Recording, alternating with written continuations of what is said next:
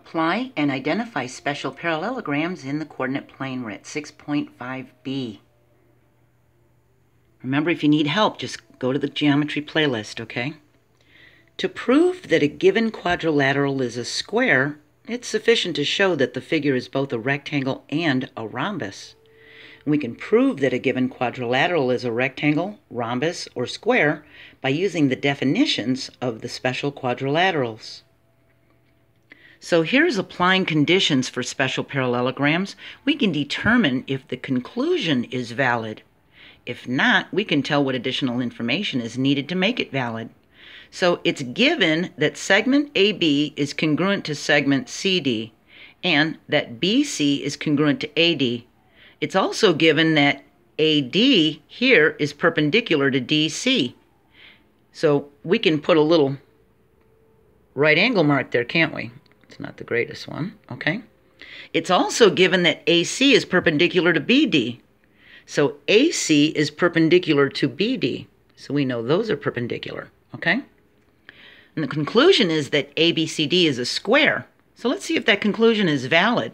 First thing we do is determine if ABCD is a parallelogram.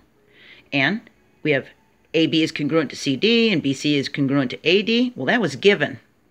So ABCD is a parallelogram because quadrilaterals with opposite sides congruent are parallelograms. So now the second thing we need to do is determine if ABCD is a rectangle. Well, it said that segment AD was perpendicular to segment DC. We got that right there. So angle ADC is a right angle, isn't it? That's the definition of perpendicular. And ABCD is a rectangle because parallelograms with one right angle are rectangles. Now what we do is determine if ABCD is a rhombus. And it's given that AC is perpendicular to BD. So ABCD is a rhombus because parallelograms with diagonals that are perpendicular are rhombus. Now the fourth thing we do is determine if ABCD is a square. And since ABCD is a rectangle and a rhombus, it has 4 right angles and 4 congruent sides. ABCD is a square by definition, so our conclusion is valid. So how about this one? It says given, this is all we're given, is that segment AB is congruent to BC. The conclusion is that ABCD is a rhombus. Would we be able to tell that a figure is a rhombus just from 2 segments being congruent? No. This conclusion is not valid. By Theorem 6.5.3 from our previous video, if one pair of consecutive sides of a parallelogram are congruent, then the parallelogram is a rhombus. But to apply this theorem, we must first know that ABCD is a parallelogram, and that's all it's giving us. So all we know is we have a figure with 2 congruent sides.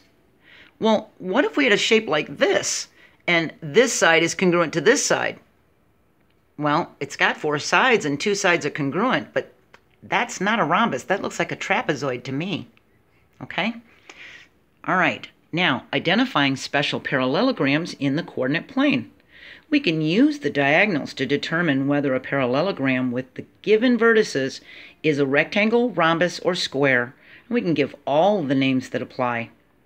All of these, whichever we find out what they are. Okay? So, we have our points. We've got A is at 0, 2.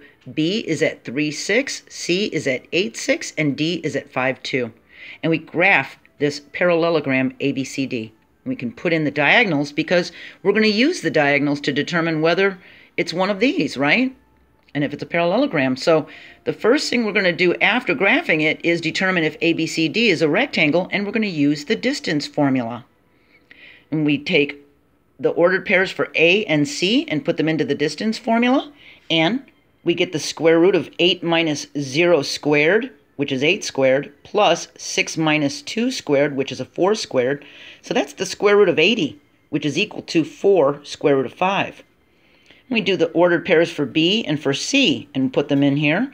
We get a 5 minus 3 squared, which is a 2 squared, plus 2 minus 6 squared, which is a negative 4 squared, and that equals the square root of 20, which is equal to 2 square root of 5. Now, if this confuses you, you need to watch Algebra 1, Chapter 11, because you're just going to get deeper and deeper in trouble for not knowing how to put a radical into its simplest form, okay?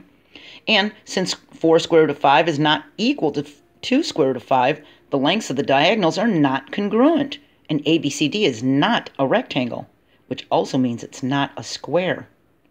But now we need to determine if ABC is a rhombus. So using the slope formula, we put in our x and y values for A and C, and we get a 6 minus 2 over an 8 minus 0.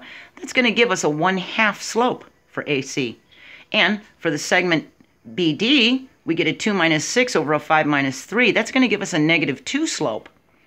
And what we do is we multiply that half by that -2. We can put it over a 1 if we want to equal -1.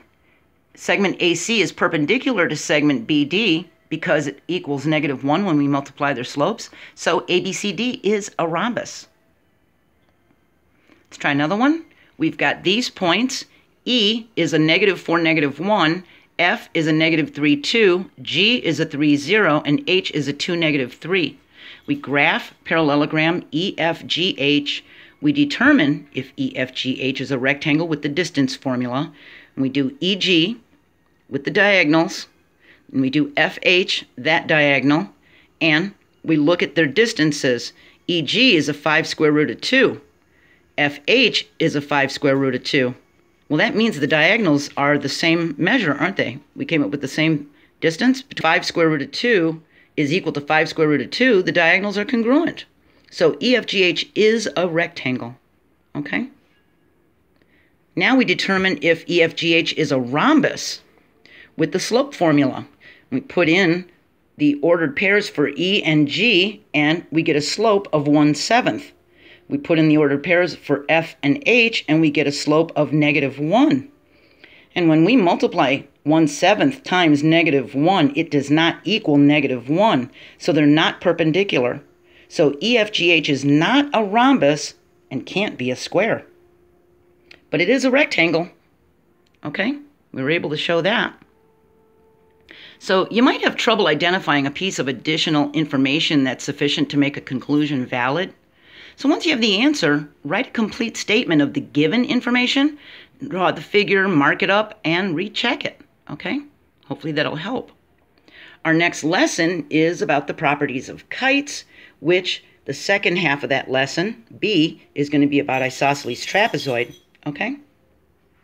So if any of this was too confusing, try watching the video again, because it's like when you watch a movie a second time, you find little Easter eggs or something that you missed the first time, okay? No big deal. I'm really proud of you. Keep trying, and I'll see you next time. Bye.